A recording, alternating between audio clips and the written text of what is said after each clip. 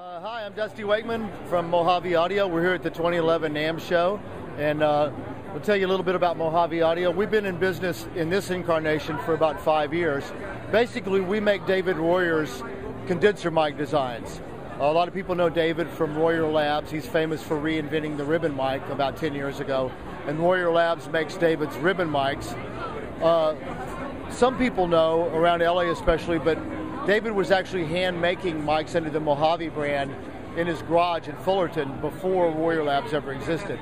So there's kind of a nice history there, and there's some of those that are still floating around. And basically, our tube mics are just an evolution of those mics from the 90s.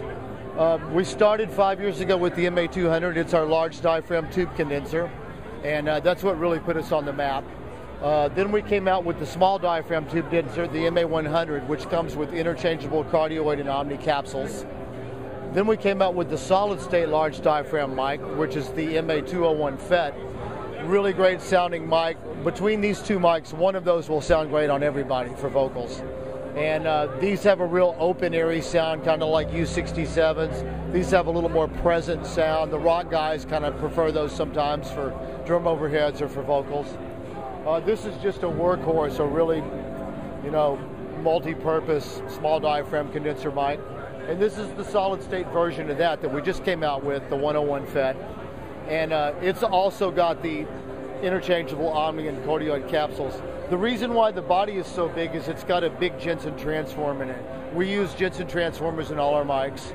And the tube mics use American New Old Stock tubes. The solid state mics are all custom components, the FETs and the resistors and capacitors.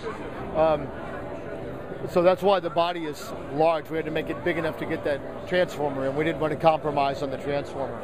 The new mic that we're showing now is the MA300, and all this is a multi-pattern version of the MA200. So it's got a continuously variable pattern selector on the power supply, kind of like the old C12s. And it's got a bass cut filter and a 15 dB pad. So we're just showing that. This is a mic that's kind of a no-brainer. We've been asked for this mic ever since we came out with the MA200. So, and we hope to start shipping that around April 1st. So that's the new boy for this show. But we're having a great time. Our mics are a lot of people's desert island mic. If you could have one mic to do a lot of things, the Mojaves are really good at that.